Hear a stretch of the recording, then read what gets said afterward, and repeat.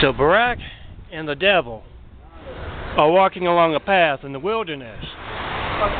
And the devil was reassuring Barack. He's telling him, oh no, Hitler had nothing on you. I mean, you censor your own people. Hitler never went and did that.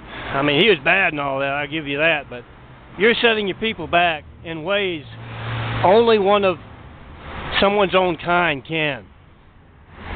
Anyway, they kept on walking, and Barack saw this rest stop.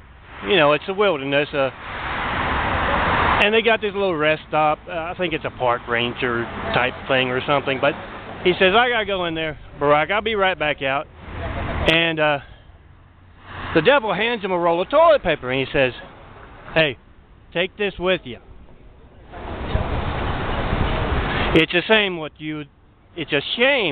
you politicians don't do in there.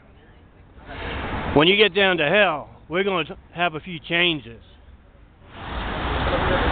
We may be evil, but we like to keep clean. Yes, I had a flyer, Barack, today. I'm not in a good mood. I'll remake this when I'm much more articulate.